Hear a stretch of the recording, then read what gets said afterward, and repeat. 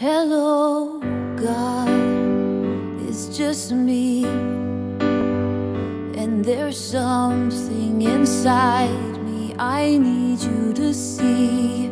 It's the lonely, it's the empty, it's the longing to see. Hello, God. Hello, thank you for watching. This is Cheri Keaggy, and I am coming at you to announce another Kickstarter campaign. So many of you were aware or even had supported the last campaign that we did for the So I Can Tell project, which was released in 2012.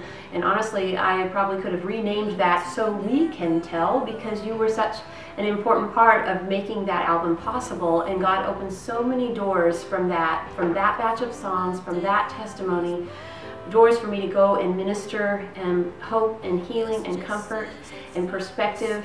There was lots of church events, lots of women's events. I did some TV stuff, radio interviews. So really the message just went out there. I wrote a song last time for a family who had lost a little boy and delivered that to them. Now we're towards the end of 2014. And lo and behold, I have some new songs, some new music burning in me to share with you, and need the funds to go in the studio and get it recorded. This new project is, I've already been in the studio with Uncle Phil, recording piano, vocal demos. So Lord willing, if this is all successful and we reach our goal, I should be able to be in the studio early next year, January, and deliver music to you by, say, spring 2015. And with a $100 pledge, you get your name in the CD as a ministry partner. Phil is going to autograph the guitars again. We, I believe, sent out 7 guitars before Christmas back then. And that was epic. The working title for this album right now is No Longer My Own.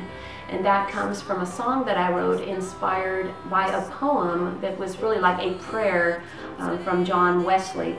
And it just moved me deeply. I had it in my journal, and it was just something I was taking to heart. What I hope is that this is a project that will embolden the saints to live more fearlessly for the Lord. And especially in these troubled times, I think we're going to be called upon to stand in ways that perhaps we have not in the past.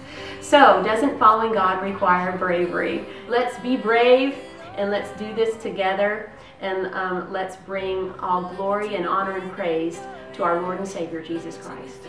Space, lucky to be counted as one who gets to know